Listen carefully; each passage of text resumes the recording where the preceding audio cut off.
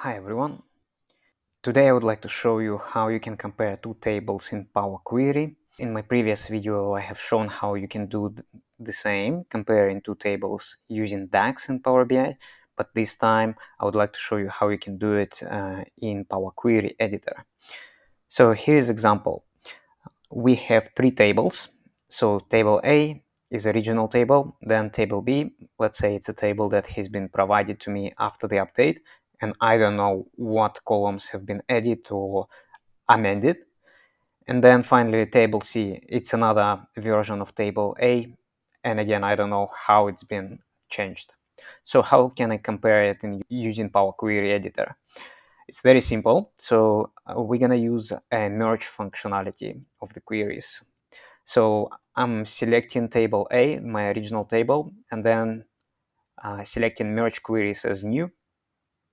So I'm gonna merge two tables, table A and table B, to perform comparison between these two tables.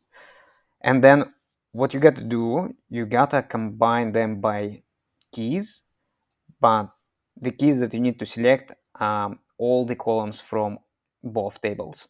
So I'm gonna hold Control button and select all the columns in table A.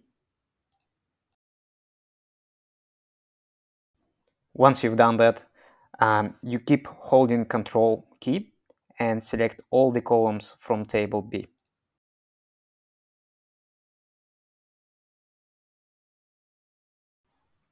It's important that you keep the order of the columns exactly the same, otherwise the keys are not gonna match correctly. So once it's done, we need to select the join kind. We need to select left anti, so only rows in first table need to be shown to us. So the ones that are not shown in table B. And there you have it. So we have four columns that have been identified that they're unique to table A that are not in table B. Now let's compare table A with the table C. Let's do the same thing. Let's select column A, select merge queries as new, and then select column table C and start selecting all the keys. Once it's done, select join kind as left anti, and straight away we can see that there is a 700 out of 700 matches. So if we click OK, we'll have 0 rows displayed. That means that the table A and table C is identical. There are no changes between these two tables.